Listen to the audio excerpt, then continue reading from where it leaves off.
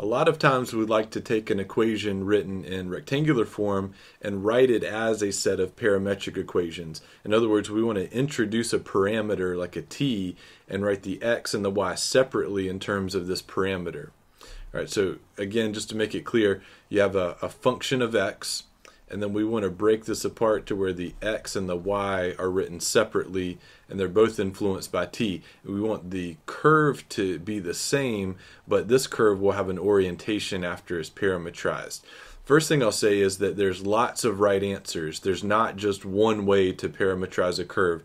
There's infinitely many different ways you can parametrize the curve, because basically if y is a function of x, you could pick x to be practically anything, and then just take all the x's out in your function and replace them with what you've chosen x to be, and then you've got your parametrization for the y part. Now the easiest way, I'll say, is to simply let x be t. Right? So if you let x be t, then what you're basically going to do is, if x is t, then your y suddenly becomes a function of x, not a function of t, because you've taken the t out and swapped it with an x, and you're done. But there are other ways. Now, if that theory doesn't quite make perfect sense, let me show you with some examples. Here's an example of an equation written in rectangular form. It has x's and y's, and let's see if we can parametrize this guy. So when we're done, we'll have x equal to something and y equal to something, and I want this guy to be a parametrization of this equation here. And my tip earlier was just always let the x just be t.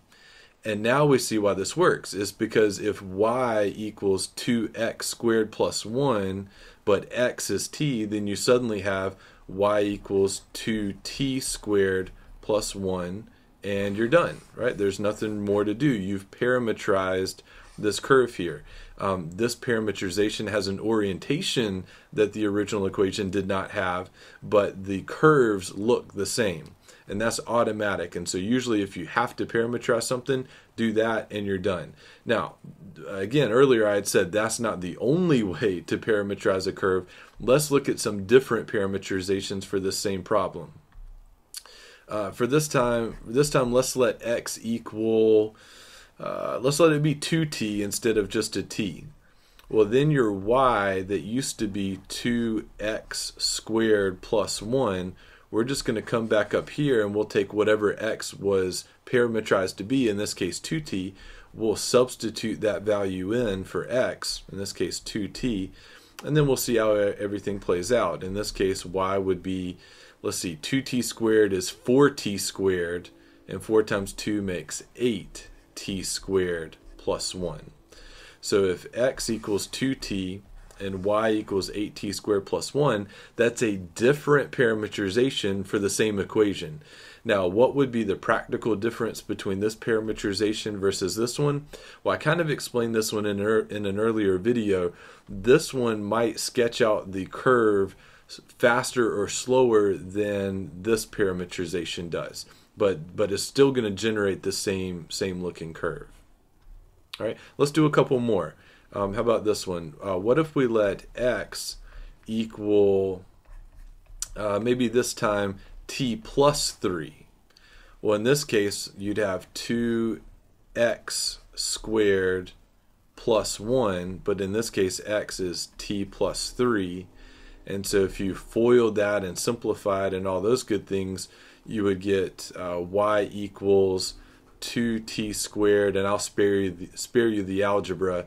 Let's see, plus 12t, let's see, plus 19, I believe, if I did my algebra correctly, and you can check my math on that. But here we have a parametrization that's different than the first two.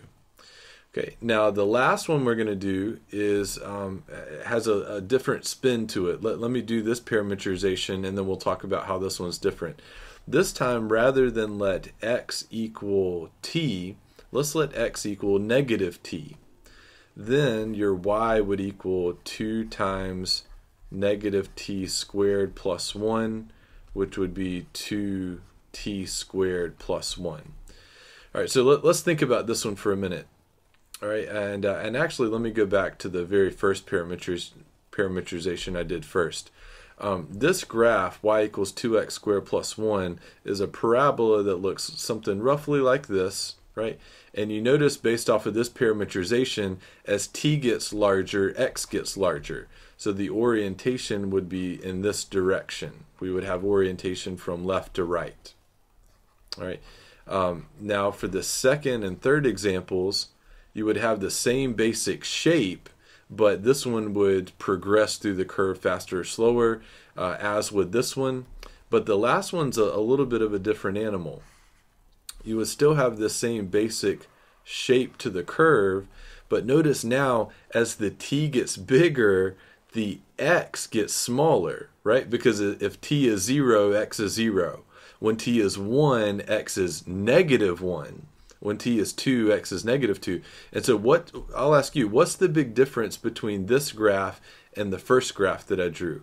Well, he is oriented from right to left as opposed to left to right. So when you're creating these different parameterizations, you can make them be oriented left to right, right to left, progress through the curve faster or slower, or hit different x, y values at specified times. You can do whatever you want. But anyways, hopefully this example helps you better understand parametrizing a curve just a little bit better.